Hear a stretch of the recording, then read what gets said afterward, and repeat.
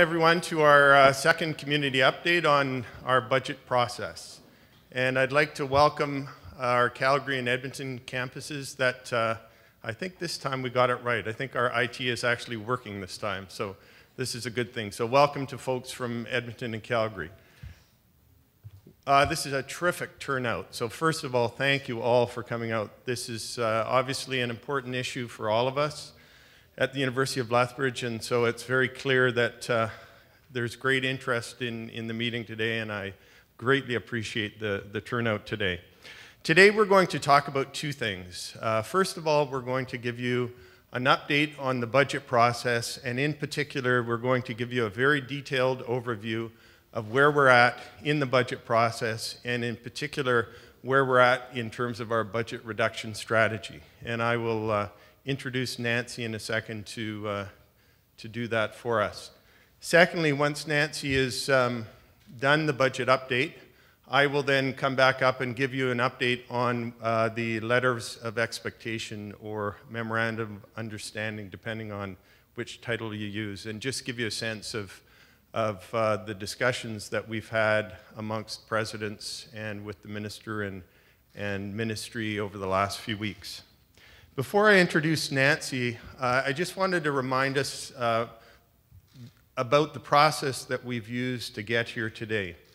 As many of you know, on March 7th, we had the announcement of a very significant budget reduction for all post-secondary institutions, including ourselves, a 7.3% budget reduction that in the end amounts to about an $11.8 million reduction for ourselves, and Nancy will review those numbers in detail. Following that, and after some good discussion, we decided that it was really important as an institution that we use a process that was values-based as we move through the consideration of where best to find budget reductions. And so we went through a very detailed process of engagement with many of you on campus, and in the end, the process took us through the Budget Advisory Committee, the Strategic Planning Committee, General Faculty's Council, and ultimately our Board of Governors.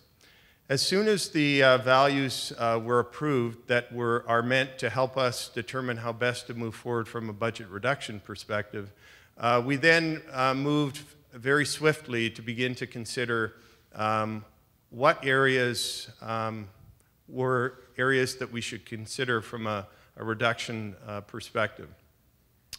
During that time and during some of the initial discussions, we also sought feedback from many folks through various means, but in particular on the website. And I'd like to thank all those who contributed many great ideas to our consideration relative to the reductions, and indicate to you that we have used many of your ideas, and they have very much informed what Nancy will talk about today. But importantly, we will continue to use your ideas as we move forward. And Nancy will talk about some committees that we've struck to continue to move forward in seeking ways to find savings within the context of our budget. So thank you again for that input, and I can assure you we will continue to seek your input as we continue to move through this very challenging process. In terms of the reduction process, once the values were affirmed, we then moved the reduction process into the Budget Advisory Committee process. The Budget Advisory Committee met on a number of occasions, one very lengthy Saturday morning, afternoon meeting where we really kind of got into the detail. Once an initial strategy was developed, we then took the concept to the Strategic Planning Committee, and that just took place last Friday afternoon, and thanks to the Strategic Planning Committee for their input. And then further refinement took place, frankly, over the weekend and up until about half an hour ago. And in all seriousness, about a half an hour ago, I think we made our last change. So we're here today, I would say, based on lots of input from many of you, lots of great efforts by all those in the faculties and in central administration.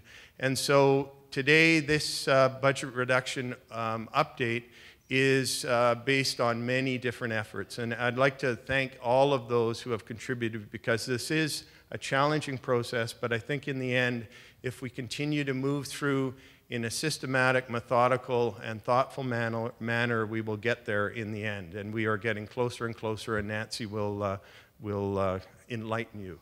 So without any further ado, I'm going to ask Nancy to come up and give us an overview.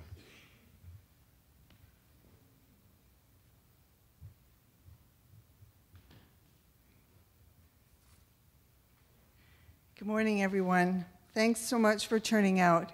I know it's been a very anxious time for everyone with the impending budget reductions that we have to implement. So I appreciate your patience as we work through it, as well as Mike said, as well as your input. So what we're going to go through today, or this morning, is just identify areas where we think we can cut. Again, I want to emphasize that we're still working through the process. We're still not there in terms of where we're going to be in the final budget presentation and approval by the Board of Governors. But we are getting there, and we have had lots of conversations with many groups, all the employee groups and the student groups. So we are methodically going through that. So I will just start the presentation. I want to set the context of where we are in terms of our budget. What you see on the screen is the operating grant that we received from the province. So what you can see is we've had positive operating grant increases, except for in 10-11. We had a small decrease, and you can see the 7.3% reduction in our operating grant in the current year that we have to manage.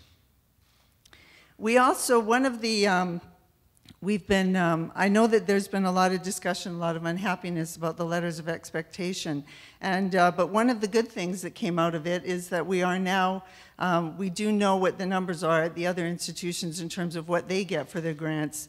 And so we've always mined everyone's financial statements, but sometimes it's hard to determine if we're comparing apples and apples, but now we know. So what you have in front of you is all of the Alberta institutions, post-secondary institutions, and you can see the Campus Alberta grant per full load equivalent student. And the University of Lethbridge is the orange bar there.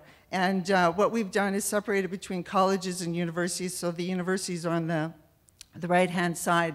You can see that the University of Lethbridge does receive an operating grant per student lower than both the University of Calgary and the University of Alberta.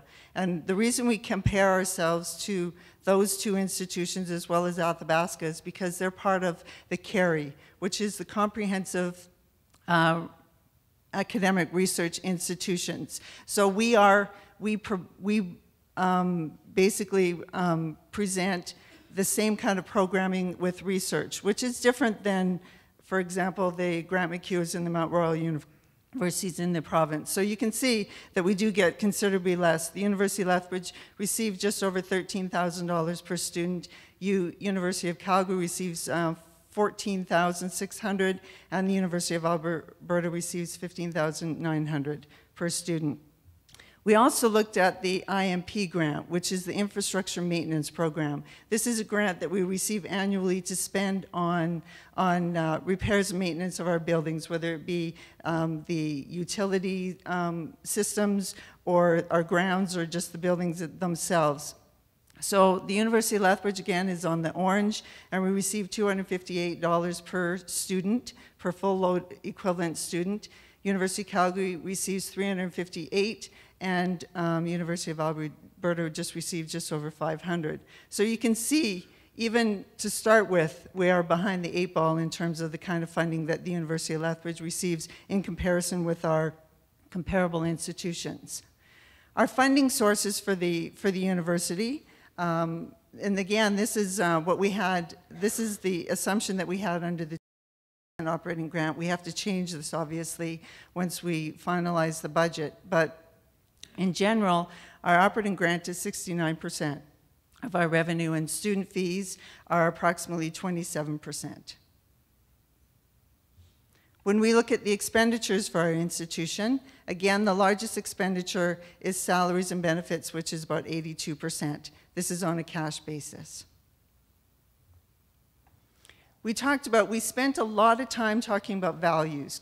And what we wanted to do before we got into our budget cuts is make sure that we talk about what's important to us. What do we need to preserve at this institution as we go through this whole process? So we did, as Mike said, we have gone through, and it has been approved by the board and General Faculties Council, as well as all the budget advisory committees. So the values that we hold most dear to us are people. Our people define our institution and certainly are our greatest strengths.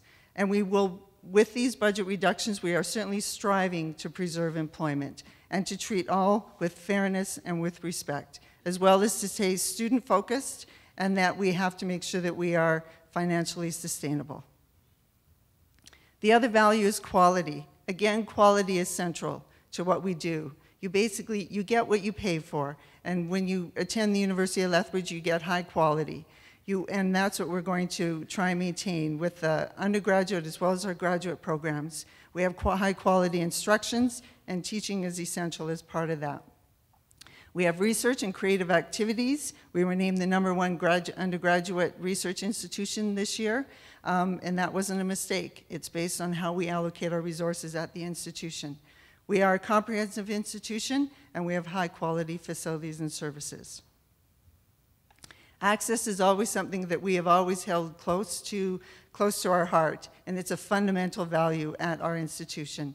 We're dedicated to liberal education, again, high quality academic programs, and community engagement. So I apologize for those at the back of the room, but I will try and just go through the numbers so in case you can't see them that far back. But the budget reductions, as we've said, with the 7.3% grant reduction, we have to come up with $11.8 million this year. We have been told to not budget more than a 0% grant increase in the next 2 years. So with that scenario, we have predicted forward with our fixed costs that we have, that we will have to, and this is cumulative, by the end of year 2, we will be having a deficit of $16 million. By the end of year 3, it's $20 million. So this is almost 20% of our institutional budget that we have to find. Now we do know, so we're concentrating on the current year, although there are some budget reductions that will be going further into the future. But we do know that we have some budget adjustments that we have done, and I'm going to go through each one of them. The first one is our academic staff voluntary retirement program.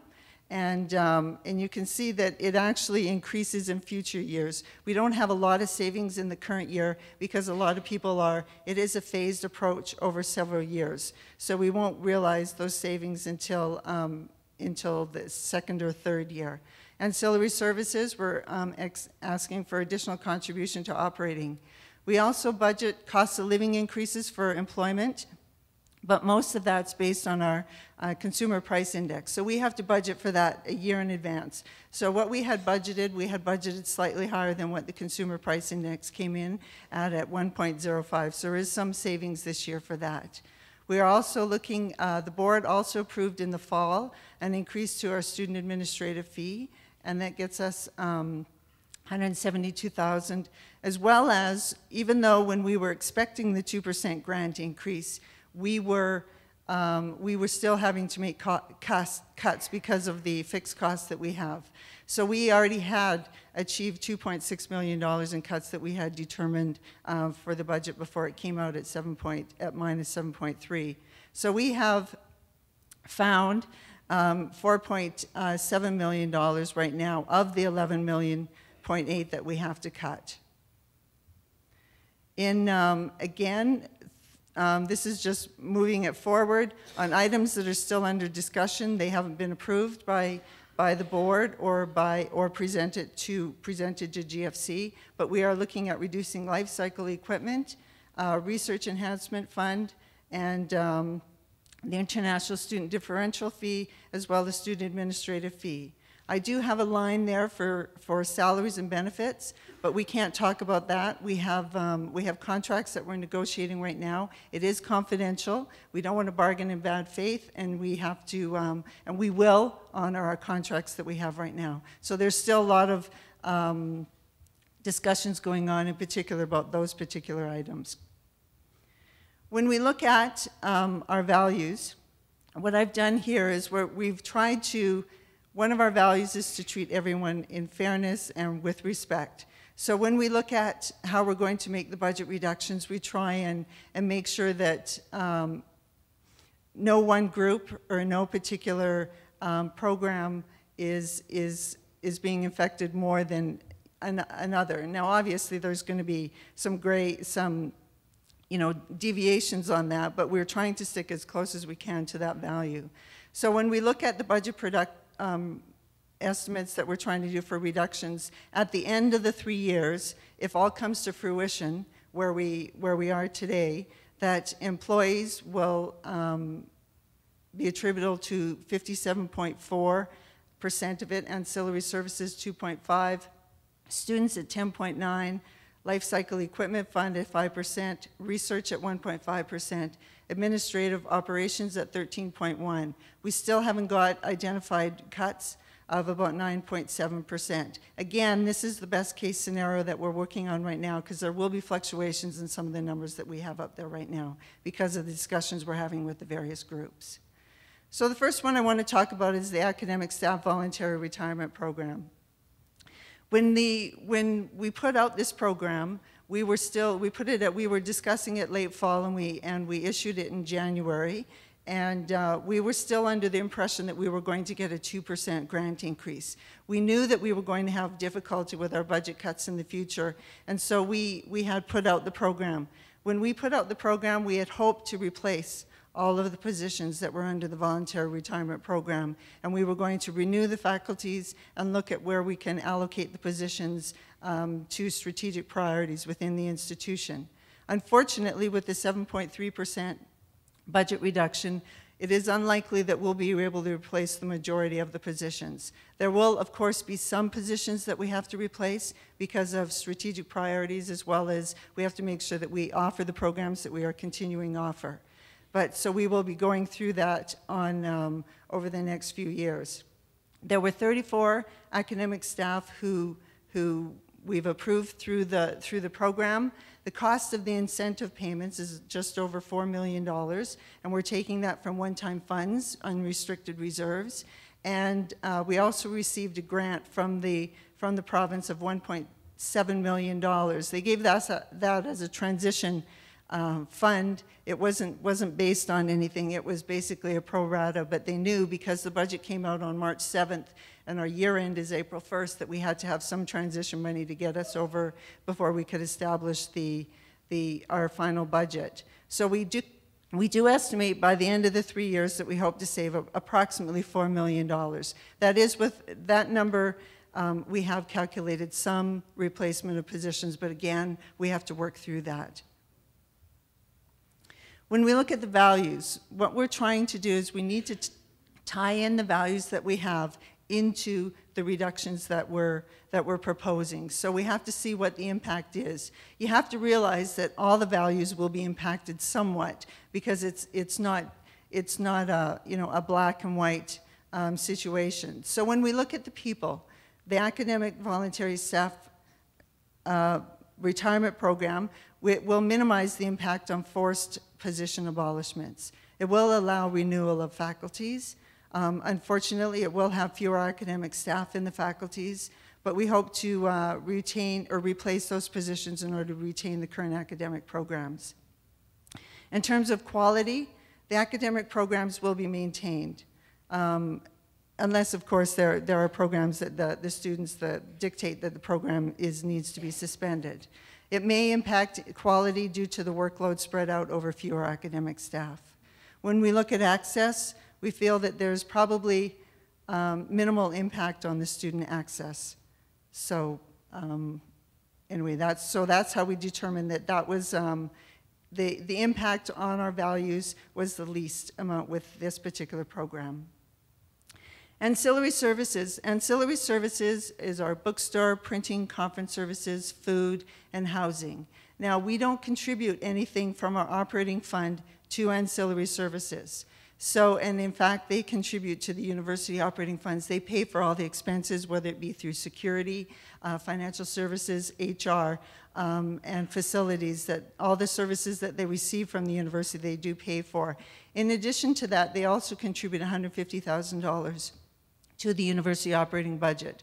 We are going to increase that contribution for ancillary services to $500,000.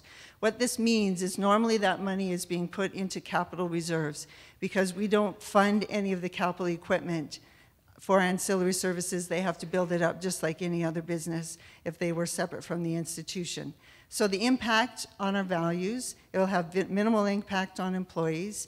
We don't think it'll have any impact on the access. And the high quality, it will certainly contribute, the $500,000 will contribute to student services and enhancing student engagement.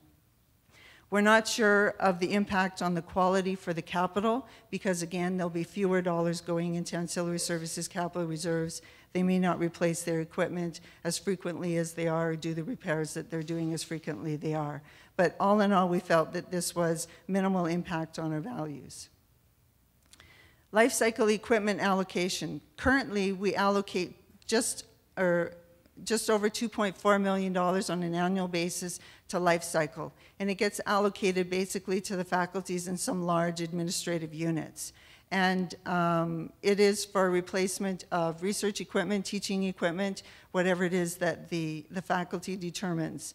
Now, there is, so we are suggesting that we reduce that to $1.4 million, and we could save $1 million annually with the allocation on that. When we look at the values and tie that into that, there will be minimal impact on employees. The access, there could potentially be a negative impact on the access because we'll have a more outdated equipment, so it may be more difficult to attract and retain students and faculty. We're not sure about that. Again, the quality, there may be a negative impact on that as the equipment for teaching and research will grow outdated over time and we won't be able to replace them as quickly as we can. Again, though, when we look at our values, this was something that we felt that we could do.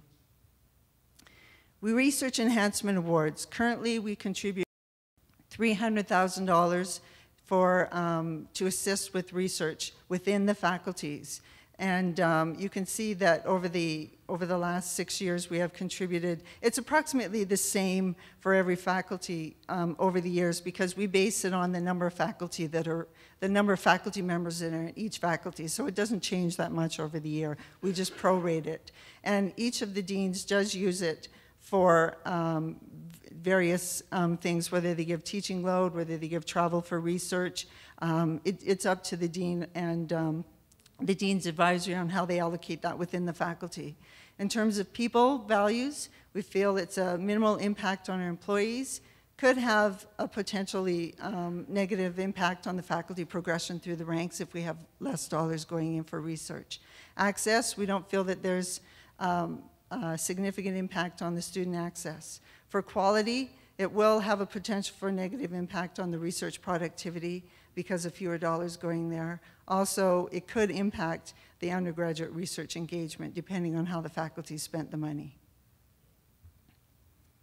Student administrative fee. A student administrative fee is a fee that we charge on a per course basis to students for student services. We implemented this fee in 2002, 2003 at $10.50 a course. We kept that fee the same until 2011-12, and we increased it by $2.50 to $12.50, and the board approved an increase in the last fall to $15 per course. The impact on students is that we are increasing it to, we're suggesting that we increase it to $37.50 per course. This will increase student revenue, the revenue to the institution of about $1.7 million. The effect on a student at if they take 8 courses over the years, will be an increase of $200 a year per student. Now, we are still discussing with our students. We had a meeting yesterday on this fee, so nothing's been finalized for sure with this, and I do understand the concerns that the students have, but this is what the proposal that we looked at before, and again, we have to finalize it. Trying to put it into perspective, with 8 courses per year, the students are paying approximately, actually I should back up a bit. There was a change last week that we received notice from the province that the tuition increases are frozen for the current year. So we had approved tuition fee increases in the fall of last year for the current year. To increase from $490, $250 a course to $503, which is the 2.15% that the province had told us we could increase tuition fees by last year. That has now been taken off, and so students are paying the same tuition as they were in 2012. The government has said that they're going to make the institutions whole and give us a grant for the tuition that we are losing. The institution is losing on that. We still haven't seen any documentation on that, and we're a bit worried about that, as well as we're not sure that it's continuing funding. It may be just funding for the current year coming up. And we're looking at anyway, if you look at the difference, what we approved in the fall, there was going to be an increase of 3.14% with tuition increases, as well as a couple other tuition fees or other fees that students were paying. What we are proposing with the increase in the administrative fee is an increase of 4.92% for students over the 2012 tuition fees rate, which is actually a 1.72% per student over the rate that was approved in the fall. When we look on our values, on the student admin fee, it will have minimal impact on employees. It does increase the cost per students. In terms of quality, we feel that we need to do this in order to maintain the quality of our institution, and it also maintains the student engagement services like the quality initiative programs that we have with the students. With this increase, the U of L still has the lowest fees in the tuition across Alberta for the CARI, the Comprehensive Academic Research Institutions, for whether that's Athabasca, U of C, or University of Alberta. Certainly with access, it has potential to be a negative impact on our student access because the cost of education will increase. We have no idea about the known impact on the future student enrollment. We certainly look at studies done elsewhere. We've looked at where in Britain, for example, a few years ago, they increased substantially their tuition. Their enrollment did not go down. There was an increase in Ontario and Quebec, and their enrollments haven't gone down. We've looked at the studies. When students look at where institutions to go to, they look mainly at the program that they're going to be studying, and they look at the reputation of the institution. The amount of the fee impact is that students will look at approximately, based on the reviews that we've looked at, 10%. It does influence 10% of their decision on what institution to go to. The next fee that we're looking at is the visa student differential fee. We do have a multiple on the undergraduate fee that the international students pay. The University of Lethbridge, you can see it on the yellow, on the far left bar there. It's 2.26 is the multiplier that we use for our undergraduate program. As you can see, we are the third lowest of all the international differentials across the West, if you will, on institutions. Calgary has a differential of 3.4, and Alberta has a 3.48. We're recommending that we go to a multiple of 3, and this will allow what we're estimating approximately almost $900,000 a year in additional fees from international students. When we met with the students yesterday, there was great concern about that, and we certainly recognize the concern that they have. We do have students that are enrolled in our international program right now. To change the fee on them as they're halfway through the program is a burden for them. So we do plan, we accept that we will grandfather this fee in. So basically the current students that are enrolled right now into the program will continue on the current multiple of the 2.26, and we will, for any new students coming in, we will start to charge the multiple of the 3. When we look at the values, again, we feel that this has a minimal impact on employees. High quality, it will certainly maintain the services for the international students that we have. It is, again, as I stated, the lowest international student fee. It does have, of course, have the potential of negative impact on international students because of the cost of education does increase for them, and we're not sure of the impact, again, on student enrollment. There's been a lot of discussion recently, obviously, about items that we're discussing in terms of budget reductions. So we have talked a lot about various programs that we have. So there are some reductions that we considered, but we rejected based on the values that we have. The Students' Quality Initiative Program, we currently contribute $470,000 a year. What they use those funding for is for research, for scholarships, for student engagement services. And we consider them very valuable, and we do want to continue with that. So we have taken that one off the table. Scholarships, we do fund almost $1.6 million in scholarships out of our operating fund right now. And again, scholarships are very important, and if fees are going to go up, then we need to maintain those scholarships. What we are looking at that particular line is that we can't solve that problem today, but what we hope to do is be able to fund scholarships rather than out of operating, but out of external funds, whether it be through donors or other opportunities that we can have. So we will be pursuing that to take it out of the operating fund and move it to external source. First year faculty awards, we do contribute $100,000 for that. We allocate it to the faculties based on the first year that the faculty come in. We feel that this is very important. It helps the new faculty establish their career, help them along with our research program. So we feel that that's important, and we need to continue with that. Same goes with the Community of Research Excellence Development Opportunities.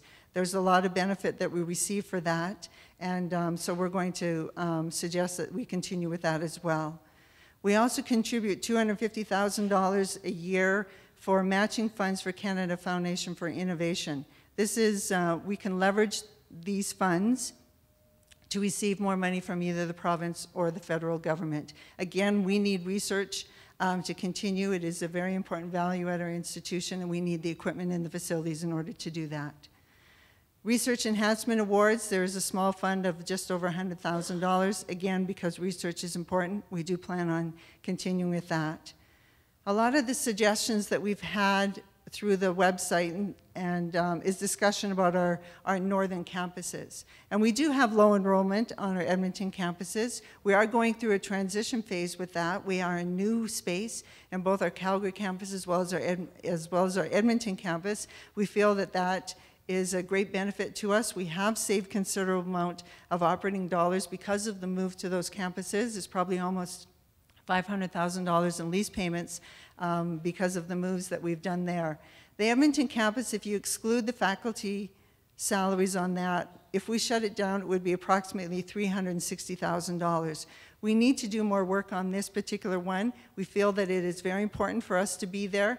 There's great programs that we offer there, and so we have already committed to the board last year that we would continue to look at that program and see how we can enhance it, or we'll make a decision in future years. We also looked at some reductions in the sport and recreation services area, but we feel, again, student engagement is very important to us, so we took that off the table as well.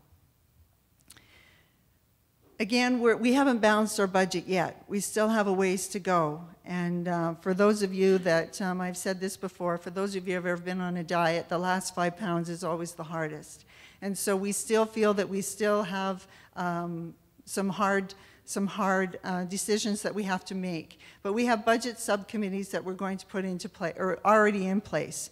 And these are in 8 areas. We feel that we can probably achieve some efficiencies in operations, either through collaboration or combining resources. We're looking at the administration. We're looking at areas like communications and marketing, our information technology, recruitment, finance, faculty work assignments and faculty program costs, collaboration with other institutions, revenue generation, as well as, of course, we're into employee negotiations and discussions with those groups.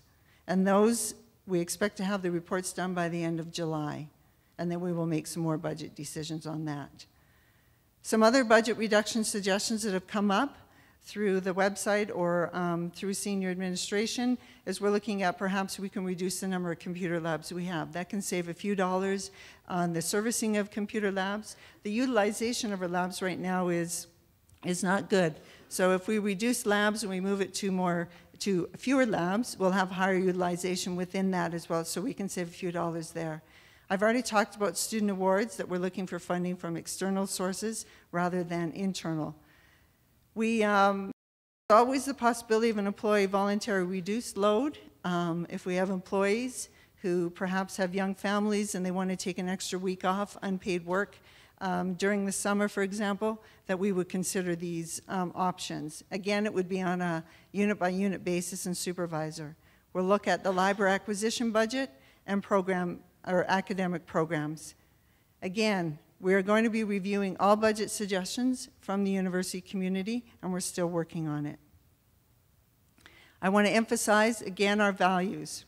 We have to strive to maintain our values, and that is people, quality, and access. Thank you.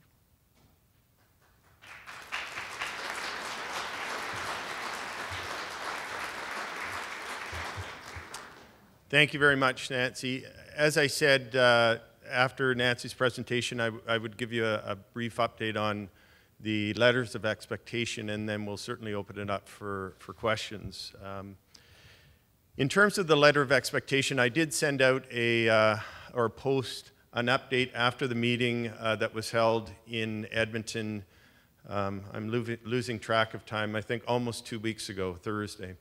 The meeting that we held was with the minister, as well as the deputy minister, assistant deputy minister, and a number of individuals in the ministry. Prior to the meeting on the Thursday afternoon, all 26 presidents met at Grant MacEwan University for the morning to ensure that we had a common perspective prior to going into the meeting with the minister.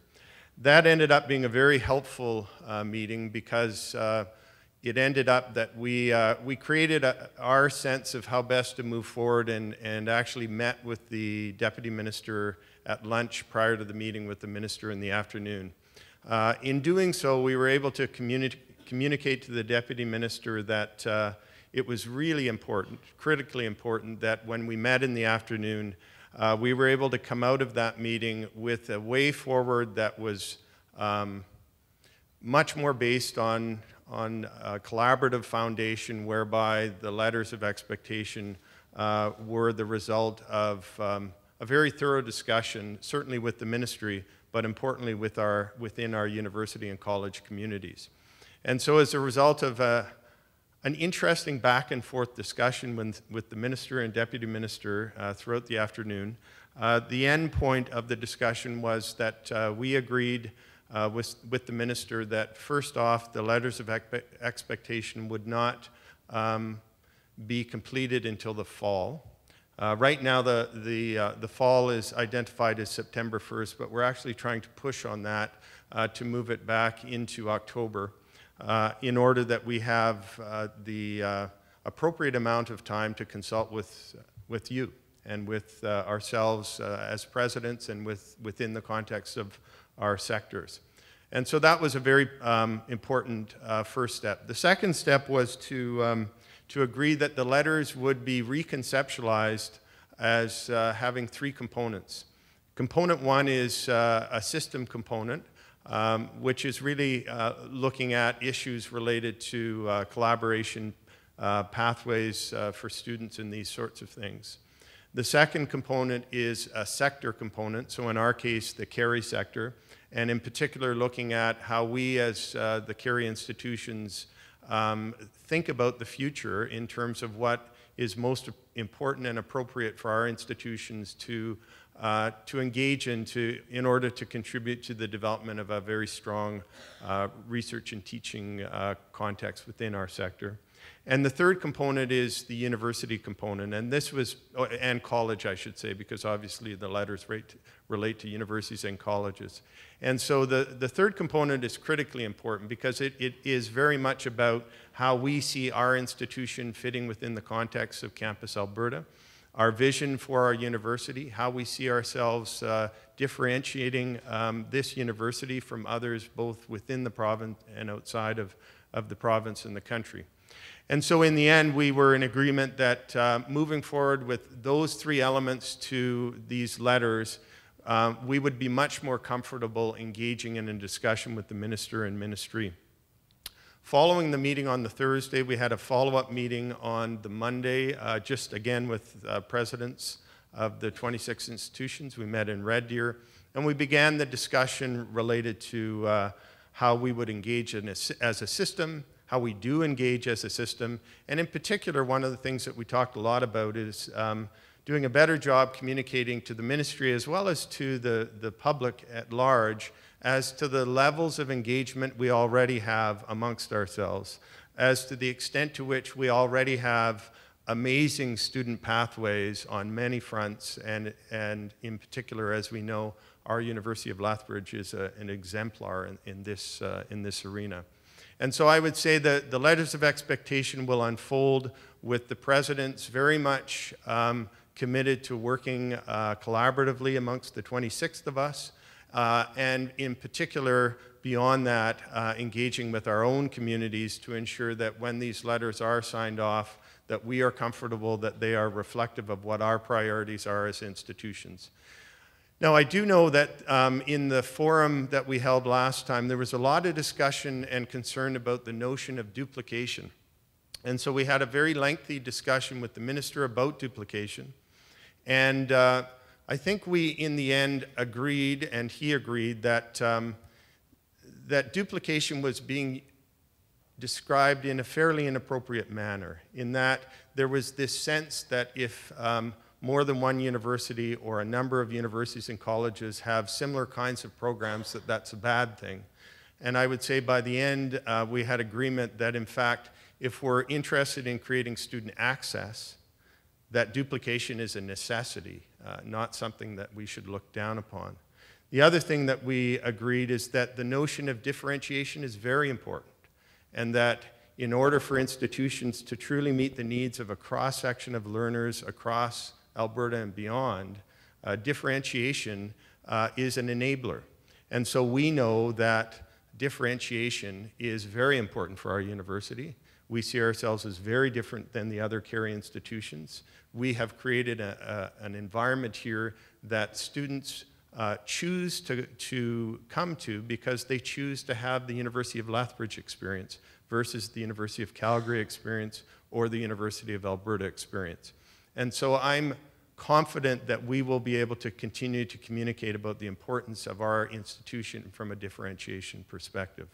So that's the highlights in terms of the letters of expectation, or memorandum of understanding, as we're starting to call them. And certainly, when we open it up to questions, if you have any other specific questions, I'm happy to answer them. Before I sort of finish off, I just wanted to emphasize one of the things that Nancy said on a few occasions during her presentation, and that is that this is a process, and we will continue to move through this process. We are not done the budget reduction process. We are in the midst of it. I think we've made great progress. I think you can see by the numbers that we've put up on the screen that we are a lot closer to the $11.8 million reduction today than we were when this was announced. But we have a lot of work to do as we move forward. And so we will continue to look to all of you for both your support as we figure out how to move through this, but also importantly for your ideas as we continue to think about what are the best ways for us to manage through what is certainly a challenging time. And with that, I'll open it up for questions on either the budget reductions or on the letters of expectation. We are going to insist that you actually come to the mic, because if you don't come to the mic, we're not able to have our folks in Calgary and Edmonton hear your question. So if you put your hand up, you can move to the mic, please. Can you move to the mic?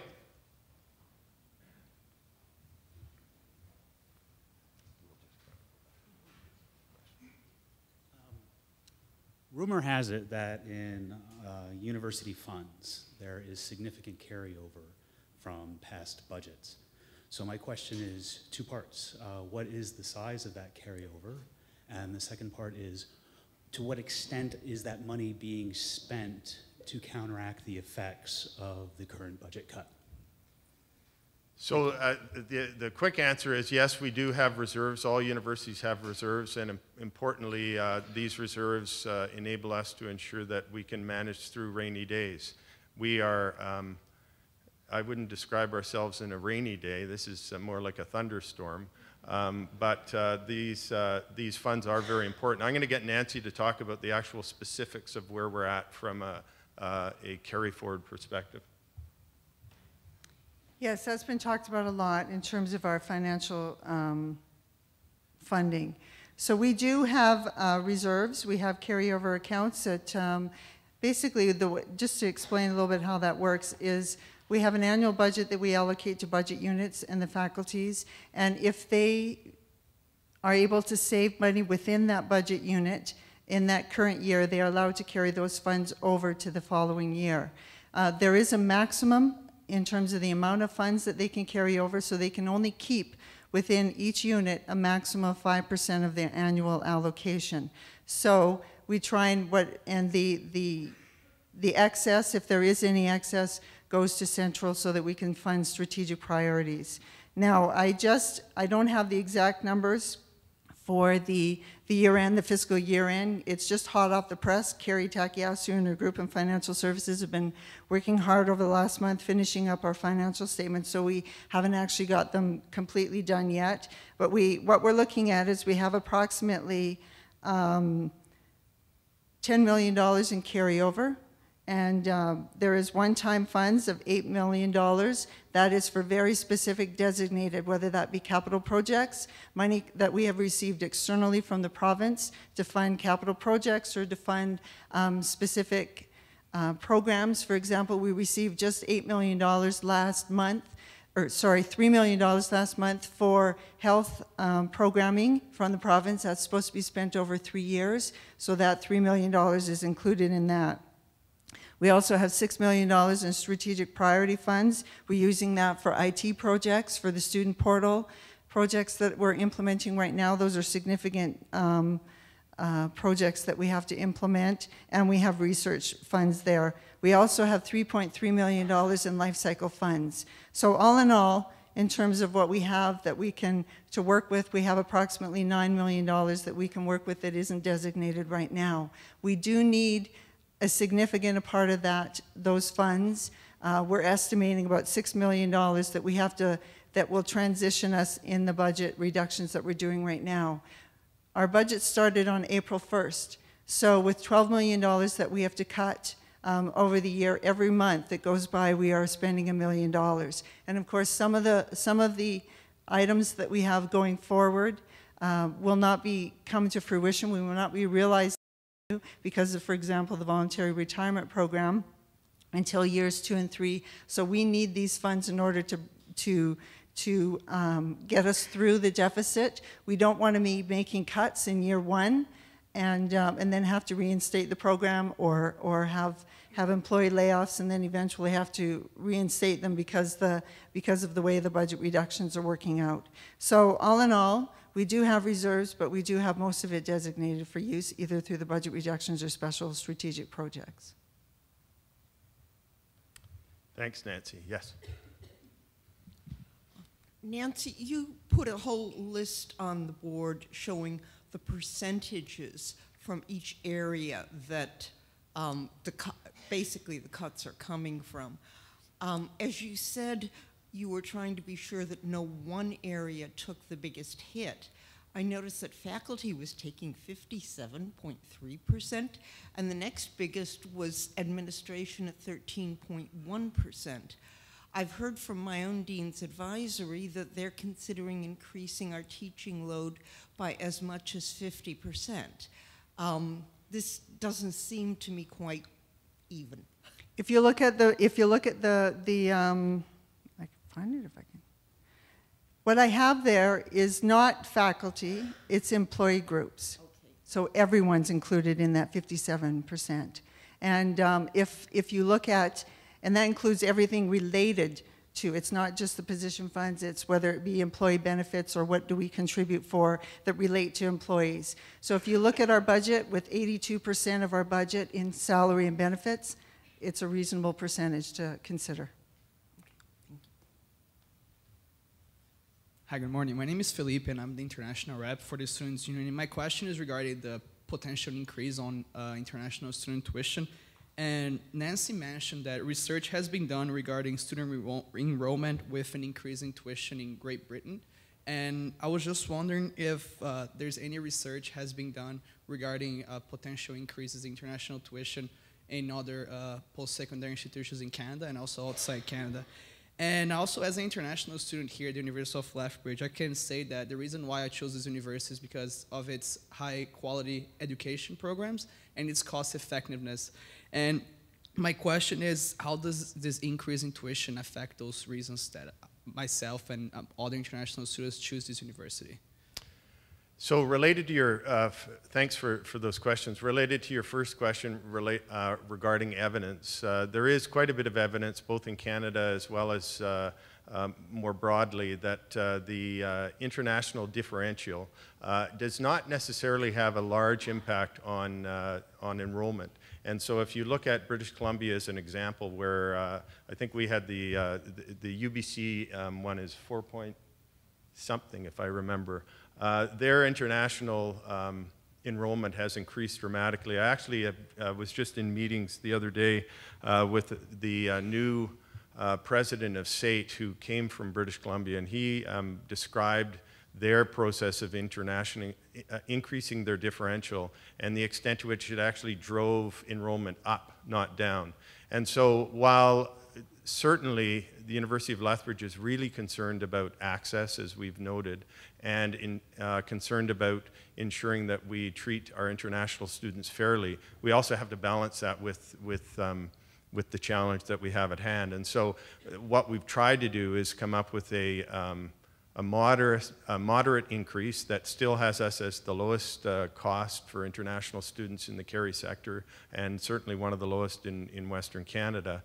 And I think a very important change that occurred as a result of our discussions with the students was that we would not impact students that are already on the University of Lethbridge campus, because that is a significant concern of ours. So we'll grandfather those students in, and this will only impact those students that are coming to campus, and in particular, so that from a transparency perspective, students know what they're getting into, so that any student applying to the University of Lethbridge will actually know what the differential fee is, so there won't be any surprises for our students. So absolutely we're concerned about access, absolutely we want to ensure that we continue to recruit international students, and so trying to find that balance is, I think, what that 3.0 differential is all about. Good morning. Thank you for the specifics. I think most people in the room appreciate to have the chance to respond to those and to ask questions about those. My question at the moment, though, is about sort of the broader question that you started to hint at with respect to the letters well, the memorandums of understanding, or whatever they're going to be called. Whatever they're going to be called. About the relationship between the minister and the government and us as an institution. So questions of what I would call, in air quotes, ministerial oversight. So we've heard suggestions that the Post-Secondary Learning Act is going to be revisited in perhaps a serious way. The minister has indicated that he may or may not approve, for example, some of the cuts proposed at Mount Royal University. So my question, I suppose, is what specific strategies or processes are we considering, our administration or others, considering for both anticipating and potentially resisting the kinds of government, what I'll call interference, that we're seeing letters to board chairs, for example, that I would suggest are inappropriate given bargaining processes and whatnot? It's certainly a new landscape for us, one that has changed dramatically, and so we are, I think, working to respond carefully, thoughtfully, but also with an eye to, in the end, the fundamental autonomy of the institution. And so as we think about letters of expectation or the opening of the Post-Secondary Learning Act, or what the minister might or not say about the six-sector model, we are in constant discussions on one level within the context of our executive team, with our deans, with many folks on campus about those concerns and about strategies for addressing the concern around autonomy. But I would say on another level, what's really important is that all of the institutions in Alberta develop a common perspective on this. I'm in the midst of the annual meeting of the presidents of universities across Canada. We're meeting in Calgary, so I just drove back this morning. And at dinner last night, I was speaking with a colleague who is a president of one of the BC universities. And we had a long discussion about what they've gone through in British Columbia related to their letters of expectation. And he indicated to me that in the end, what was most effective was when all of the institutions actually finally came together collectively to develop a collective response. And that it was once the collective response was developed and communicated to the minister, that there was a softening of the perspective of the ministry relative to challenges around institutional autonomy. So my belief, my strong belief, is that our way forward needs to be a collaborative way forward with our other institutions, that we need to develop a common perspective as to our areas of concern, and that we need to communicate that effectively. And that was really, that process was started on that Thursday with the minister. And I think I was very pleased with our ability as 26 presidents to sit around the same table, have some dark humor for the first half an hour or so, and then move into a thoughtful discussion about where we see ourselves sitting from the perspective of institutional autonomy, from the perspective of what is in the best interests of students, what is in the best interests of research within the context of universities and colleges and the like. So it's a grave concern to all of us, but I think we are on it on one level, I would say, and very, very mindful of the concerns that this community has. And I would say your concerns are mirrored across the province. And I'm sure you've seen that in all of the different news items that have come out. And I'm sure in talking with your colleagues at other universities, you've had similar conversations. Armin. Thank you. Many of the options that you've presented today are being phased in over a few years. However, the student administrative fee is going to be implemented at a 300% increase all in one go, which is quite significant when it comes to the cost, because not only does it offset the tuition fees, it's actually more than we would have been paying for otherwise. So I'd like to ask you again to reconsider at minimum of implementing this fee over a few years, so phasing that in. Overall, though, I would just like to point out, though, that we do not like this fee because it is not clear exactly what it goes towards. Unlike the sports and rec fee, this student administrative fee or student services fee covers a variety of things, which seems to be a moving target every year that you have been using to sort of justify the fee. You're selecting various student services on campus to make it equal the number that you're going to be collecting from this fee, and that's why we are against this fee, because of how unclear it is, and it's not just because of the unclarity of that fee. Thank you.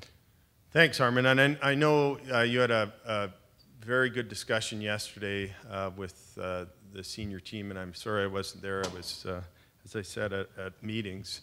And I know that you've expressed concern about this fee, and that we've had this discussion on an ongoing basis. It is a challenge for us as an institution to think about how best to fund what we think some of the most important elements of what we provide here for students, and that is the various student services on campus. And so we have resisted, as Nancy evidence showed, we have resisted increasing fees for years because we have been dedicated to ensuring student access. And I think that one slide showed dramatically how we maintained the level at, I think, $10.50, and then slowly started to increase it. And we did so at a time when other institutions in the province were increasing their student fees dramatically. We are now part of a new landscape, and this new landscape is the most challenging landscape institutions in this province have faced for many, many years. And so our challenge is to balance, as we've talked about, our values around access with our values around quality and our values around people. And so when we look at the costs that students are bearing today and potentially in the future in terms of these increases, we still see that we are the university in the Carey sector that has the lowest tuition and the lowest fees, and this is important for us. And so we have been very mindful about the level to which we've increased these fees, because we have been dedicated to continuing to try to ensure access. But we are having to try to ensure access with one hand tied behind our back, frankly. And this is a challenge for our institution. And so it is very much a balancing act. Now, I know as was discussed yesterday, we are still considering how best to move forward. So there are discussions that are continuing to have. This does have to go to General Faculty's Council ultimately, and then on to the board. But I have to say that when I look at that one, Nancy showed the balance of how we're managing this budget reduction, and we see that the contribution from all staff is in the 57% range, and then down from there. I think that we have found the balance that is necessary. Morning. Bill Ramp, Sociology. Yeah. I wanted to go back for a minute to the Memorandum of Understanding and the negotiations around those. My understanding from news reports is that a follow-out from the April 11th meeting was that there were going to be 3 what were called tables established for discussions, one for the boards, one for administrators, and one for students. No table for any employee groups, and in particular, no table for faculty. Given that the MOUs will be dealing with issues that have to do with curriculum matters, for example, among other things, I'm just wondering if there's any discussion among the presidents about that particular absence and how the presidents might respond to that. Yes, we have had discussion about that, and I would say the way that we've discussed this is that the table for faculty and staff is our table. And one of the things that I think is really important is not to give up everything on our table to a broader table. And so when we think about how we see ourselves creating our sense of the future for the University of Lethbridge as it relates to our academic programs, our student support services and the like, we have done an outstanding job as a university considering that at our table.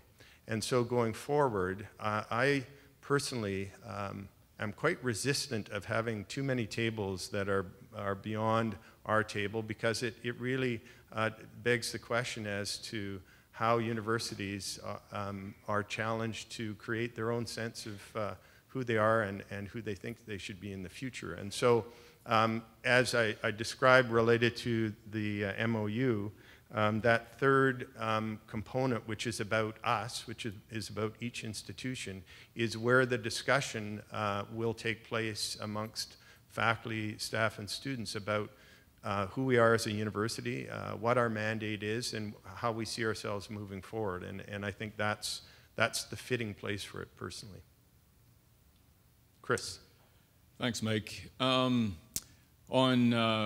Friday, I guess, the government announced that tuition fees are frozen for 13-14, so that the 2.15% increase, which was scheduled to be made, isn't going to be made. And it was also indicated in that press announcement that the reduction is going to be provided to the institution by virtue of the department providing some funding. I think $16.5 million was the figure from department reserves.